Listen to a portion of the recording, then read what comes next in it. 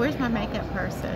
I'm Dr. Thompson, the Chief Editor of Health and Development Magazine, and we are in the Convention Center as part of the Texas WARA 2023 conference.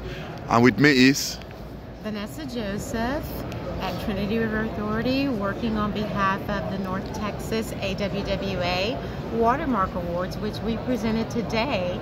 We had 12 winners and we had 5 honorable mentions, and we like to send these awards and give these awards out so that we have the opportunity to thank people for their wonderful work and to recognize them for the wonderful work they do as far as communications, especially those activities or those campaigns that are related to water and wastewater. Our programs pretty much ran the gamut from things for communities to things for children. Yeah, we had the Women's in WARA breakfast this morning, and they talked about mentorship and other things that enhance the woman's place and prospect in WARA as an industry. So you as a woman leader in this industry, what do you have to add?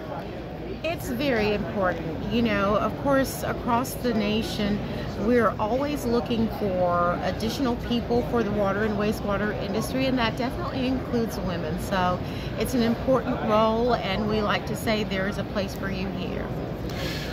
You strategically were placed at the time to give your awards. I could see that you hold a very important position here. There are not many minorities here, and so the need for inclusion, diversity, and all of that. What do you have to say? It's important. It's important for all of us to get involved, and I appreciate the opportunity to be here to represent my organization and to represent the awards that we're giving. WARA, there are many people who have been watching presentations on especially the taste of WARA. And I think there are lots of people who don't drink tap water directly from the taps in their house, and they feel that that is not quality water. So I was saying that we want women, we are looking at other issues, but we are going back to water flowing in the taps in the homes of people, and you're aware of that, and many people don't drink tap water.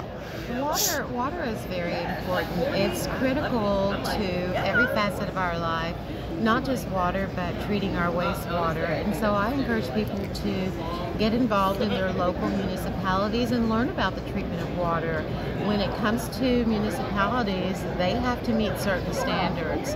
They can't just take it and send it back to you. One other thing that people want to do is be mindful of what it looks like in terms of the piping in their own homes. So it's pretty much a two-party, two-partner deal when it comes to water. Finally, how has this conference been useful to your work over the years? Oh my goodness, this conference has so much information, so many valuable things to learn, not just about what I do in communications, but the industry as a whole. So I highly recommend it. Thank you very much.